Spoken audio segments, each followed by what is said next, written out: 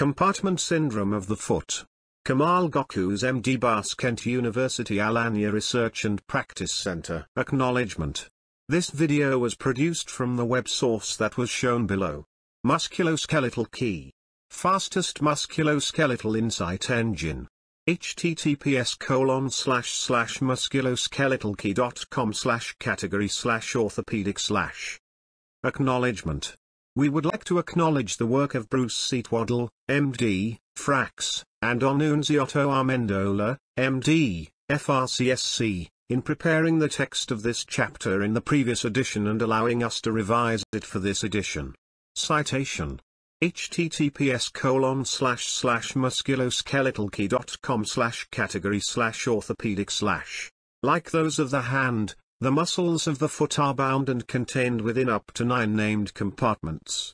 Failure to diagnose an ACS of the intrinsic muscles of the foot can result in myoneural necrosis with subsequent clawto deformity and paresthesias or hypoesthesia of the foot.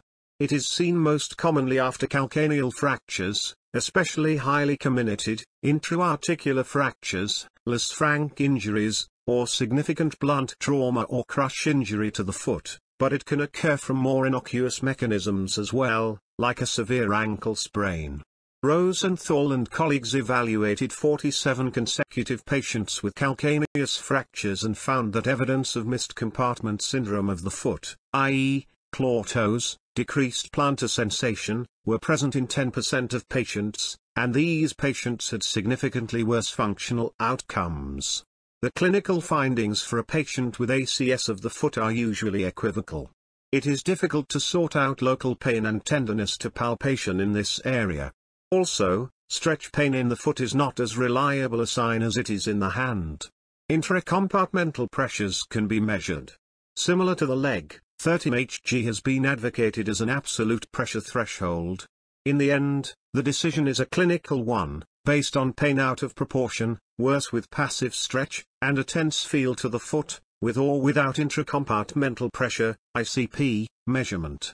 While Meyerson and colleagues have reported that the use of a pneumatic intermittent impulse compression device on the foot following calcaneus fracture significantly reduces intracompartmental pressure, this is a means of reducing swelling and the risk of compartment syndrome. It is not a treatment. As with other areas of the body, the treatment of choice for ACS of the foot is fasciotomy. The classic compartments of the foot are the medial, central, lateral, and interosseous, all of which may need to be decompressed. Figure.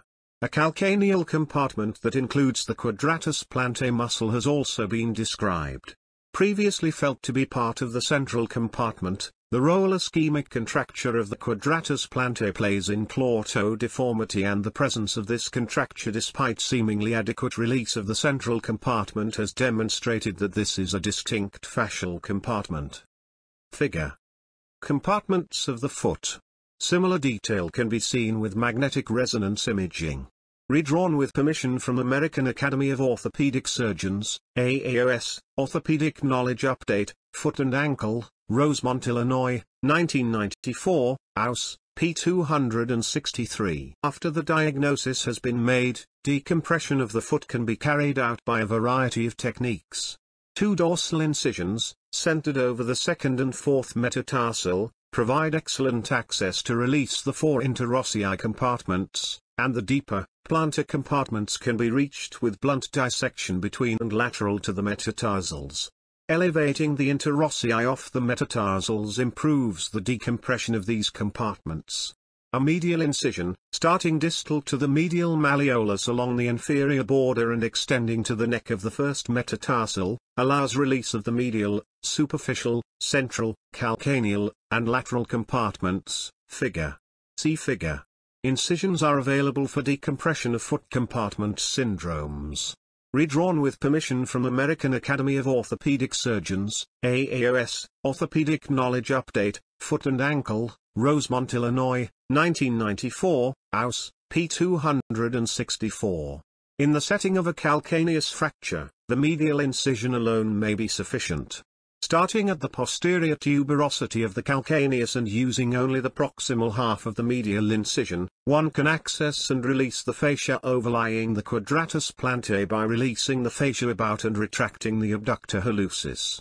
Likewise, in the setting of ACS following metatarsal fractures or a Las Frank injury, the two dorsal incisions may be sufficient. In crush injuries, it may be best to perform all three incisions to ensure that all compartments are released. Lastly, there is controversy regarding the best treatment for ACS of the foot that is delayed in presentation, i.e., greater than 24 hours from onset. Some advocate not performing fasciotomy in this situation, as prolonged ischemia has already produced myonecrosis and/or permanent neural injury, and the intact skin overlying the necrotized muscle below is the best defense against infection. The best treatment for this morbid condition has not been determined in clinical study. Acknowledgement. This video was produced from the web source that was shown below. Musculoskeletal key. Fastest musculoskeletal insight engine. https://musculoskeletalkey.com/category/orthopedic/. Acknowledgement.